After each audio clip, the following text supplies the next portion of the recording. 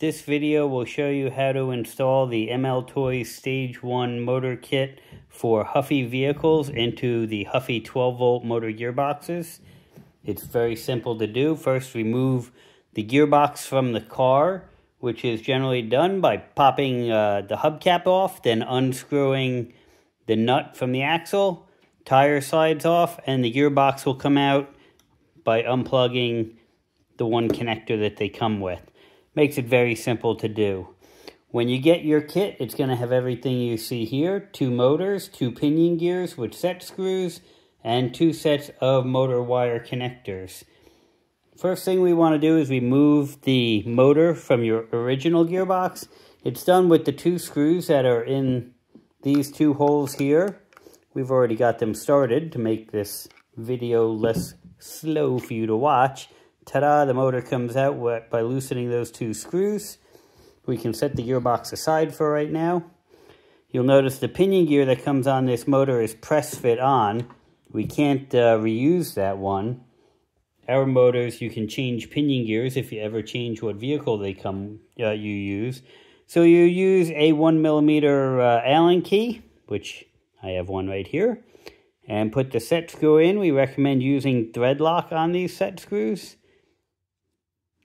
Put it on the shaft. You want to hit the flat spot on the shaft with the set screw so it gets a good firm locking, and line it up so that it is about the same distance out as the stock one is, and then just hand snug it down and you're done. We're done with this motor and all of this clunky wiring that comes with the car. Our motors, the screw holes on it line up with the tabs.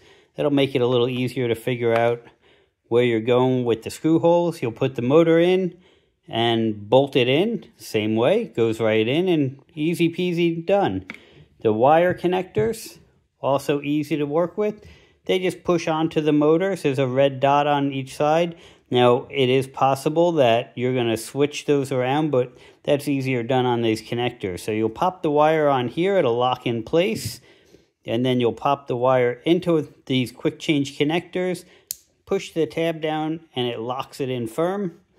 On the vehicle, you've got a white connector that meshed with this original connector. Just cut that connector off, strip back about a 1/4 inch of wire, as you see here, and you'll pop that in the other end, matching black to black and red to red. If you have, some vehicles have a white and a brown wire, the white is always going to be the positive. So just keep that. If you get it wrong, this is what I was saying before about needing to switch them around. You're not going to blow anything up if you get these wrong. It's just one tire is going to go forwards, the other one's going to go backwards. So you just switch the 2 wires around until you get both sides going forwards when the car is in forward gears. And that's all it takes to put in the MLToys Stage 1 motor gearbox kit or motor kit. You can run these motors on 12 volts or 18 volts. If you're running 18 volt, we have an SLA battery upgrade. If you want to use lithium batteries, we do have a proper lithium upgrade kit for it. Another innovation from MLToys.